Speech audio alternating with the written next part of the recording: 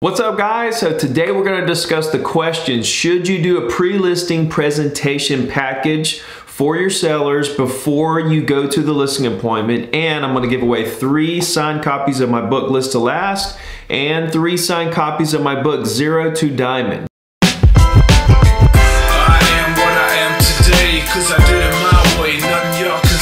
Alright, so welcome back to another video. I'm Ricky Caruth from Remix of Orange Beats and ZeroToDiamond.com. Zero to Diamond just happens to be the fastest growing real estate coaching company in the world right now. We're over 4,000 agents strong and growing. We have a lot of momentum and everything is free, 100% free.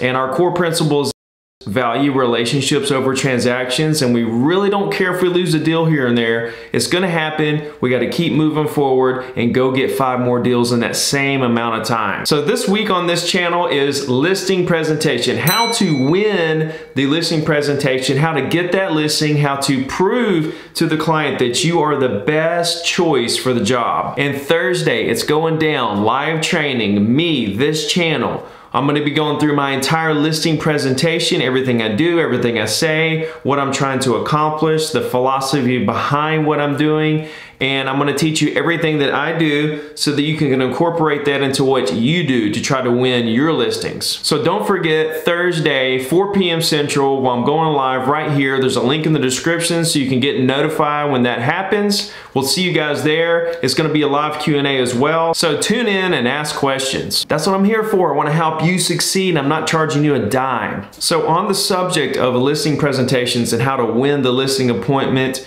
I always get this question about the pre-listing package. Should you do a pre-listing package? Ricky, do you have a pre-listing package? Ricky, what do you do in terms of a pre-listing package? This is a really good question. And for those of you who don't know what a pre-listing package is, let me quickly explain. A pre-listing package is a package of documents that you send to your seller, your prospective seller, before the listing appointment.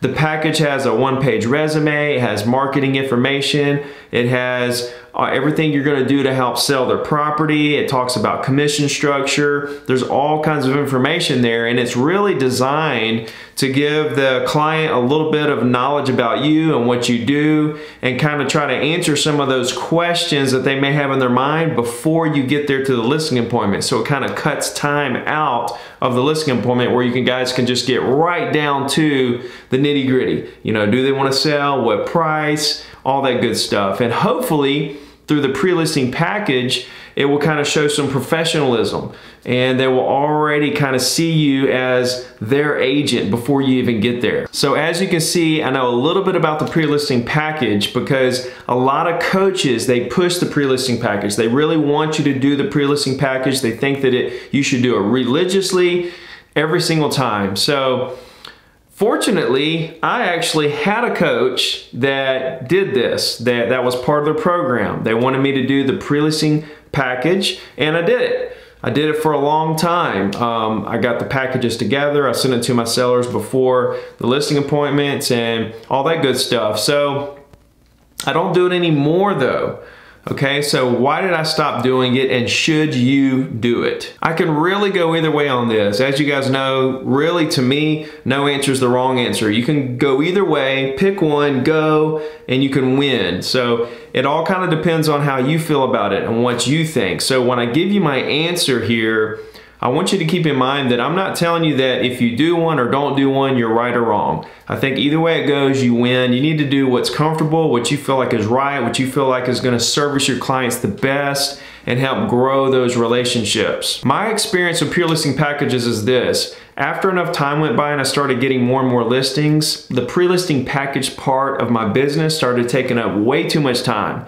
It started taking time away from prospecting. It started taking time away from my clients and things that I felt like were much more productive than doing these pre-listing presentations. So I quit doing them because of time. Now the flip side is that I don't really feel like my clients really cared about the pre-listing presentation as much as they cared about me, how they felt around me. Did I make them feel comfortable?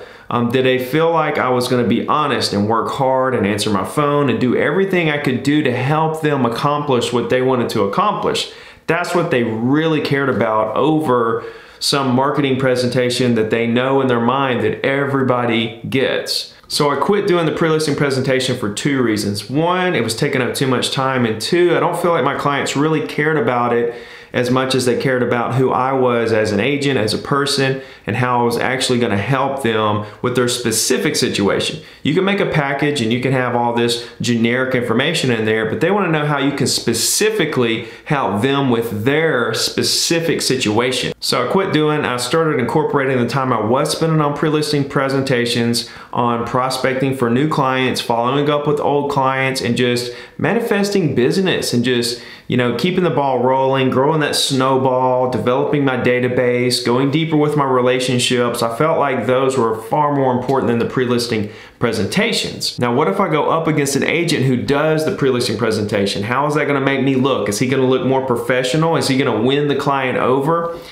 Well, he might, maybe. You're not going to win them all. You're going to lose deals here and there. It's part of the game. But here's my thoughts to the seller on that situation is Mr. Seller, do you want Mr. Pre-listing Package Guy who's going to go back to the office, spend a lot of time creating new pre-listing packages, sending them out to clients, or do you want Mr. Phone Call Guy who's going to go back to the office and immediately start making phone calls to try to sell your property?